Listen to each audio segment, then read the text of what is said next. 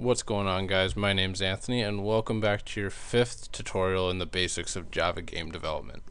So in this tutorial I'm just going to be teaching you guys how to move our dude across the screen from left to right.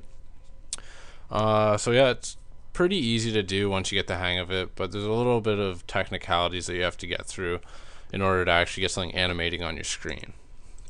So let's get started right away.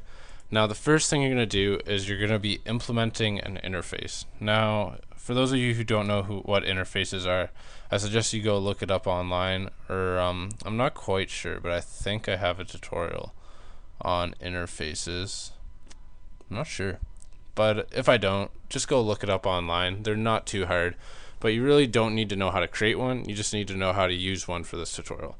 So to use one, we're going to go implements, and then we're going to be implementing an interface called Action Listener. Now Action Listener basically does what it sounds like.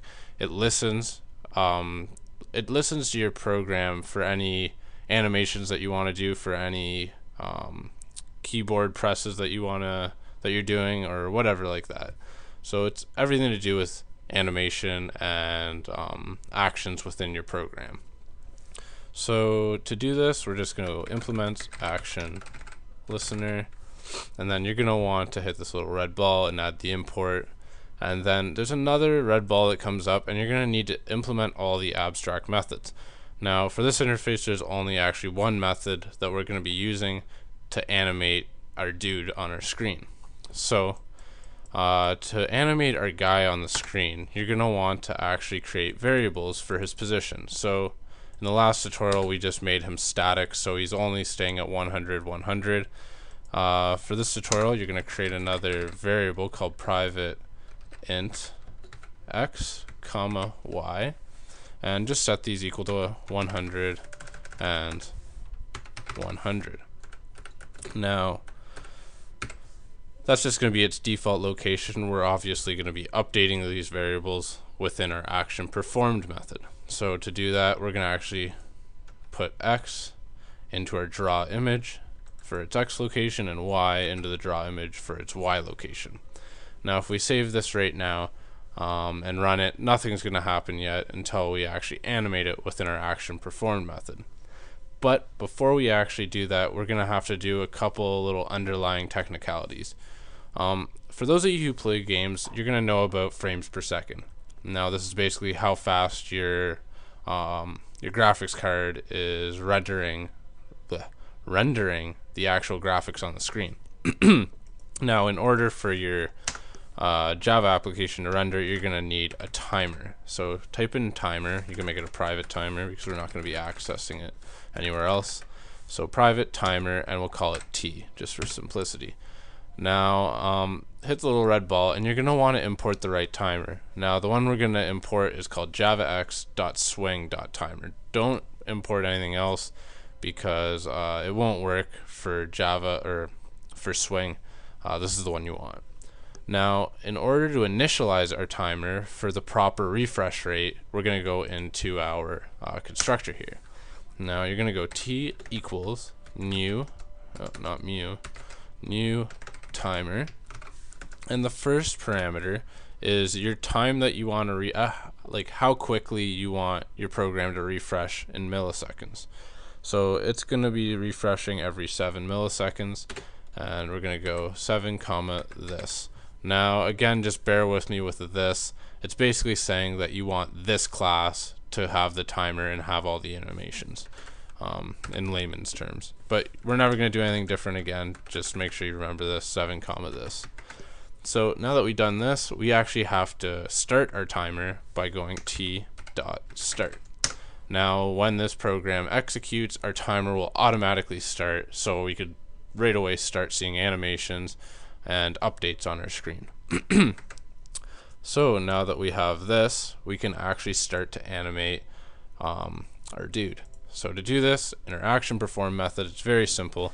All we have to do is go x is equal to x plus 1. Now this will actually make him move across the screen from left to the right. If we want x is equal to x minus 1, he would have went from right to left. Now I don't think I forgot anything here. probably did, so I don't know if this is gonna work. But actually, yeah, I did forget one thing. Right underneath here, you're gonna want to call a method called repaint. Now this basically just tells Java that you're gonna want to refresh the screen. So to do that, we could just type repaint, and we're gonna want to run this. And as you can see, we got a dude sliding across the screen, and he's making a big old white streak, and he just went off the screen. He's making the white streak because of this. We're gonna actually have to go into our paint component class and tell it that you want to actually clear the screen every time the animation renders. So basically, we don't want that smudge to go across the screen. In order to do this, you're going to want to go super.paint component, and then basically just hit enter, and then it'll fill in the rest for you. It just puts in G as a parameter, and all this does is basically say that we want to clear the screen. I don't know why they didn't make it a little more intuitive, but that's how they did it. And now if we hit F6 to run, we'll see that he doesn't leave that white smudge on the screen anymore. And yeah, so he animates quite nicely. And now if we wanted to actually update the Y location while the X location is being updated, right underneath there, we could just go Y is equal to Y plus 1. And if we run this, he'll go in a diagonal motion, just like that. So he slides off the screen again, and yeah, that's about all he does. So to kind of explain this a little better, we created a timer up here. Now, timer was initialized to refresh every 7 milliseconds. So basically, every 7 milliseconds, we're going to be calling this function over and over and over again. Now, the repaint method basically just says, okay, it's been 7 milliseconds, now go to the top again and do this again. So that's why we get that smooth looking animation, or somewhat smooth looking animation, going across our screen, because we're updating every 7 milliseconds. So our eye can't actually see the individual frames. So yeah, that's about all I have for this tutorial. I'm going to be teaching you guys a little bit more after this. I think I'm going to teach you guys how to make it go in another direction once it hits one of the walls, just so it's a little bit cooler and a little more functional. So I hope you guys enjoyed this tutorial. Make sure you comment, rate, and subscribe, and I'll see you in the next one.